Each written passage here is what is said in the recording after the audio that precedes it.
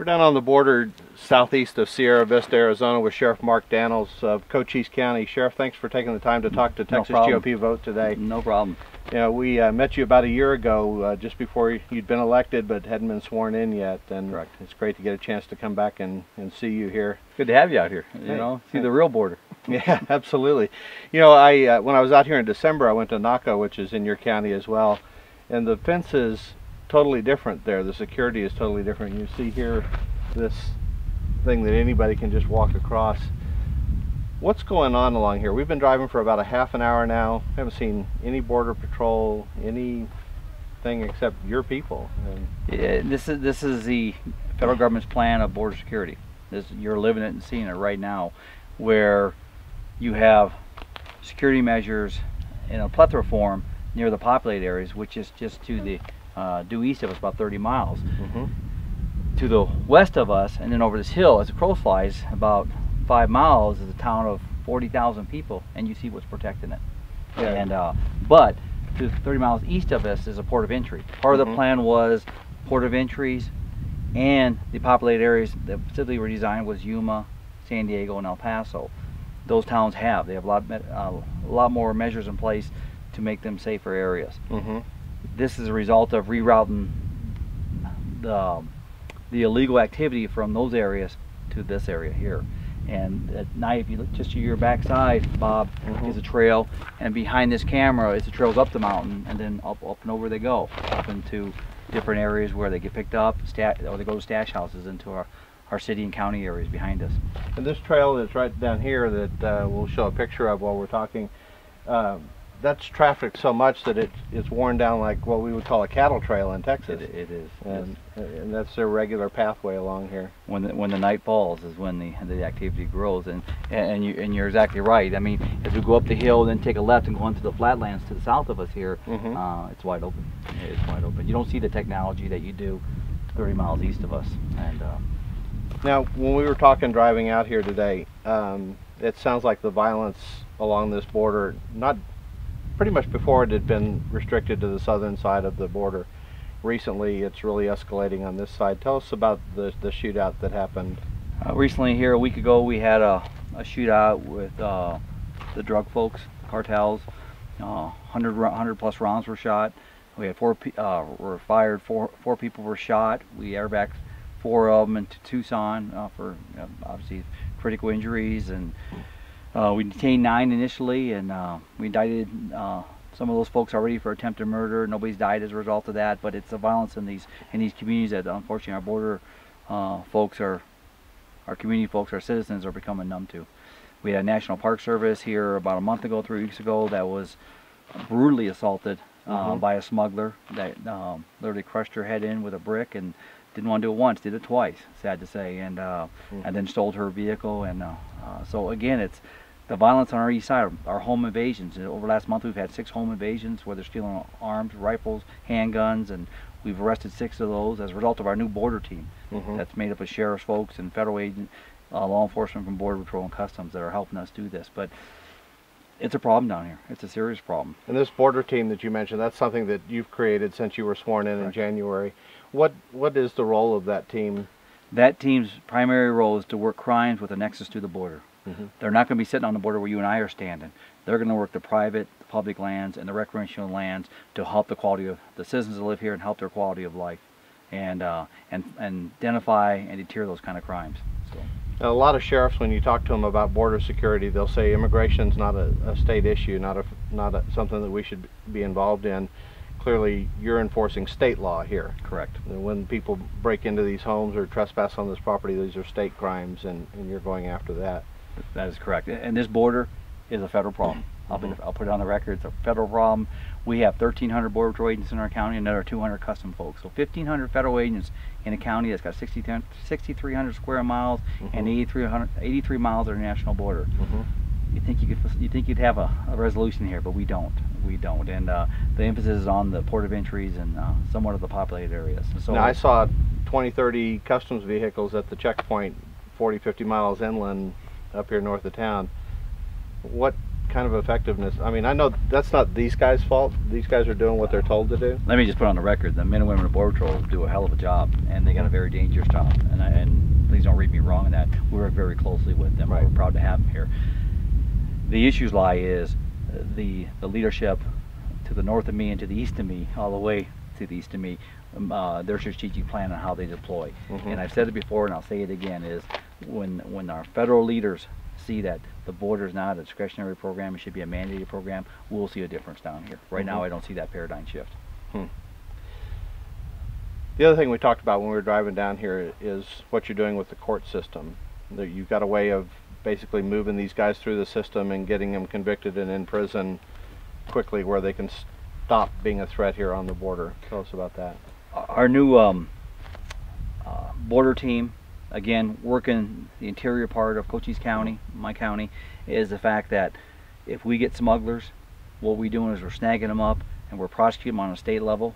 And we have a early resolution court that actually takes them in within 2 weeks. They're already in our prison system for a 2-year sentence. So you want to smuggle dope through this county, we're going to put you in prison for 2 years, working in partnership with our county attorney. We're not going to mess around with them. Now, some people would say 2 years, that's not very much for what they're doing, but you're quickly getting these guys out of the system and out of the resources of what the drug cartels can use. They've got to replace those people then at that point. They have to replace them, plus it deters, we're taking their product. They can't make money if I have their product, and we'll continue doing that. We don't want them in our county. If they want to move east, they want to move west, then move. But right now we don't want them in our county. We're going to do our part. How many miles of border do you have on your county? 83 miles. 83 miles, and there's 1,300 Border Patrol agents? 1,300 Border Patrol and 200 Customs. How many deputies do you have? 86. And that includes me. And then you take away the fact I have right now 7 in the academy, and we're still 3 or 4 down. You're running a staff of about 70 some people. That's not a lot. And I have 6,300 square miles plus the general crime that we deal with, domestics, DUIs, fights, burglaries, the general crimes that law enforcement agencies at a local level deal with. Puts a real burden on us, no doubt. Now, you've made a priority of the border to protect, not necessarily to try to do the federal government's job, but to protect these residents that live in these towns right over here. Yeah, that's a mandate. I understand the situational awareness that we have to live on a border. And number 2 is it's an expectation of me for my citizens and my citizens for me, and it comes to I need to protect them. What the Border Patrol does and what the federal government does on their border, I can't control that, but what I can control what happens in my county, and we're going to do our part. Let's get back in the truck and drive around a little bit again and, Okay. and look at some more things that you want to show us, and we'll get back on camera again in a minute. All right, sounds good. All right, thanks, Bob.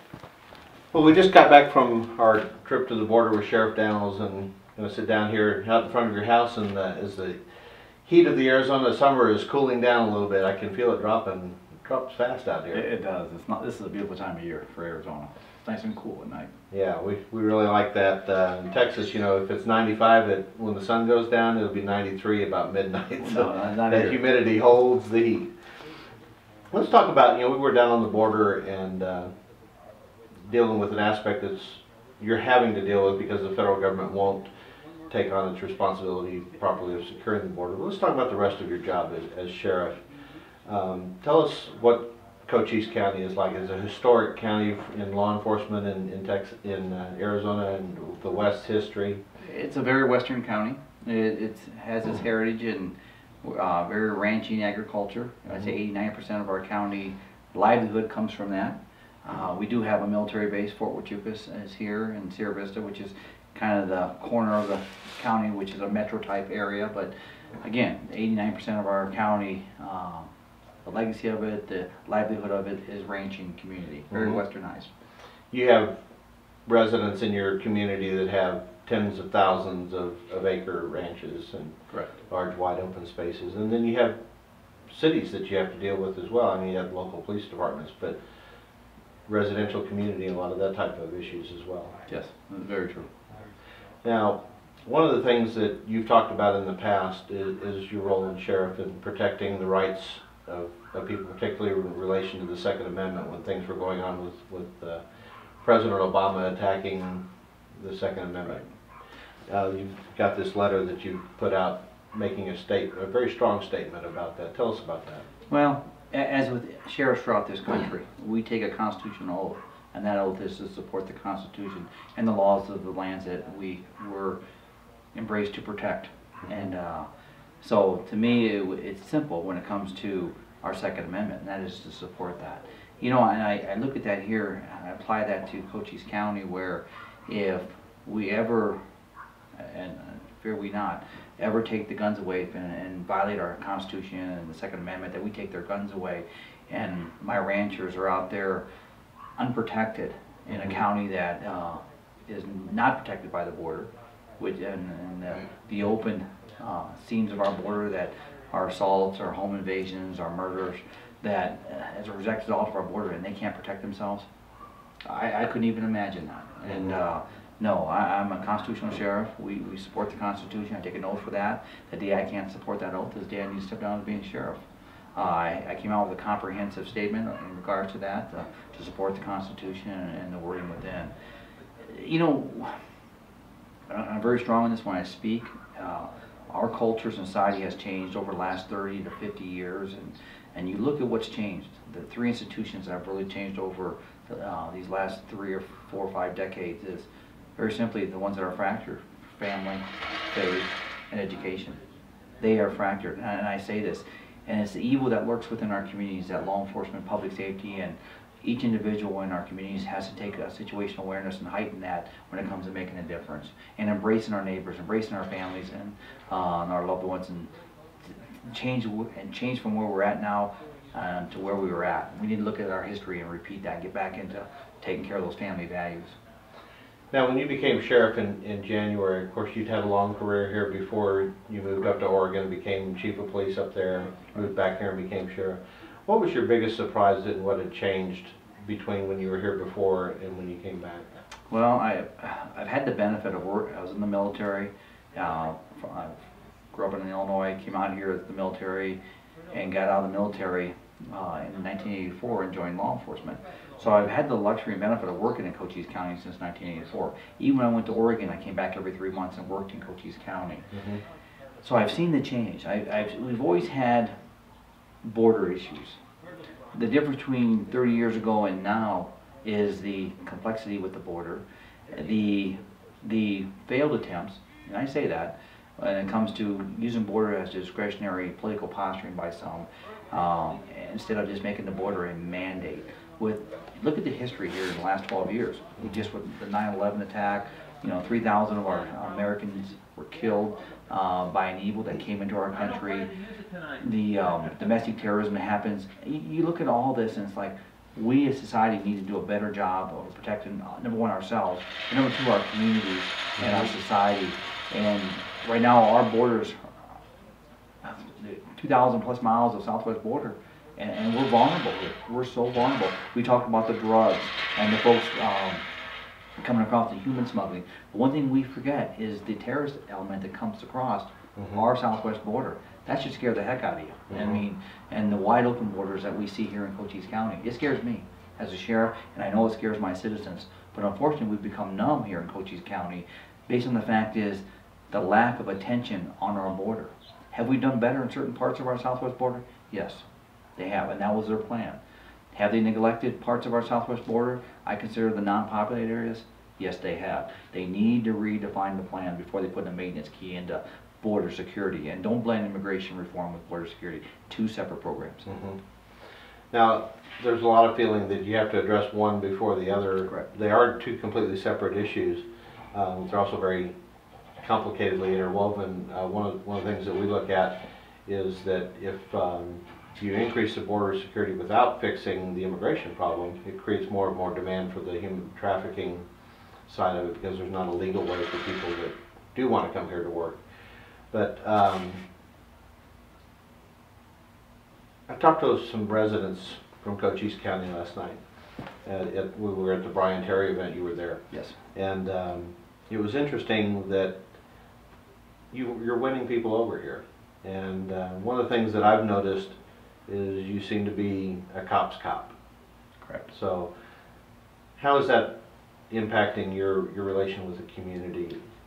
Well, number one, I'm being transparent with them. Something that I know there's a lot of frustration with our federal government.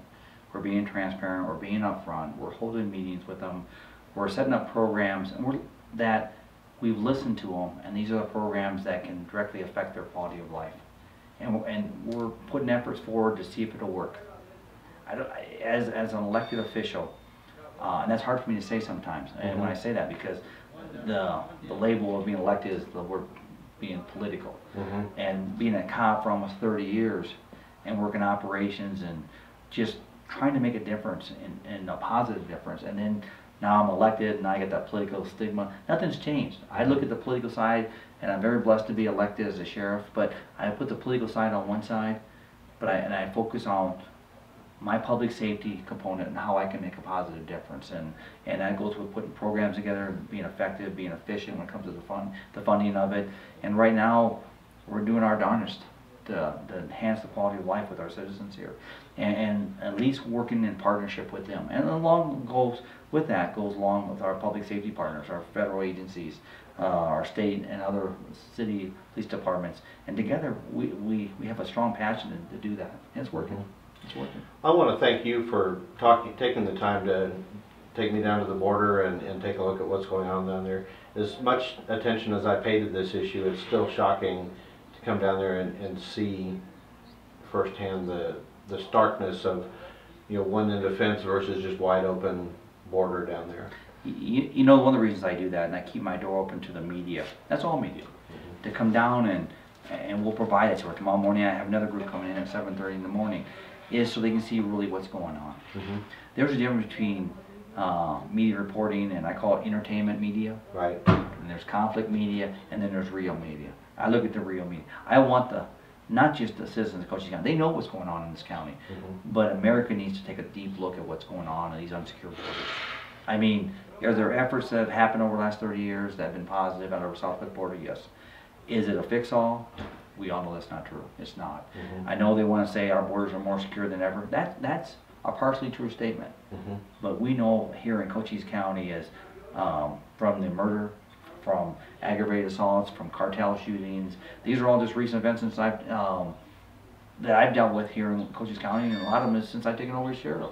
My citizens coming out at 11 o'clock at night being assaulted, all the way from home invasions. I've had one citizen that's been burglarized, and why they've been home. I call them home invasions. And people trying to break in their homes. What kind of quality of life is that to live? And we think of America as a land of the brave and the free, and we've earned this through our historical values and our wars, but you think about it, I mean, people in Cochise County aren't living that anymore, and that's sad. I mean, that's sad. We need to all take a big look at this, and not just leave everything to read and see. I tell citizens, come down to Cochise County, we'll take you to the border, we'll show you what's going on down here, and then when you go back and you say, hey, it's not what we saw on TV, this is real. You talked earlier when we were on the border about this shootout that happened, and the local media covered that, but the national media never picked that up, and people just aren't aware of what life is really like inside the perimeter, the 50-mile perimeter that the Border Patrol is setting up. Correct. So it's alarming to live in a community, and we have a lot of rural communities throughout Cochise County. This one was a community of a couple thousand people, and a lot of agriculture, farming going on in this community, and you know, they're great people, they great values, and but to wake up at 3 in the morning to a huge shootout with drug folks, and 100 rounds spent, fired, 4 people shot. I mean, you think of the big cities when this stuff happens, but no, this is rural America and down here on the border. This is sad. Well, thank you again for your hospitality, but more importantly, thank you for your service to this state and our nation, because through here is what affects cities all across the country, and you're on the front line, so I appreciate it, and I hope we can come back and visit with you again in the future. We'll leave that up for you, Bob, and second of all, I appreciate what you're doing to get the word out there that it's not the glamour border like they like to paint it. So, thank you. Thanks, Sheriff. Thank you, Bob.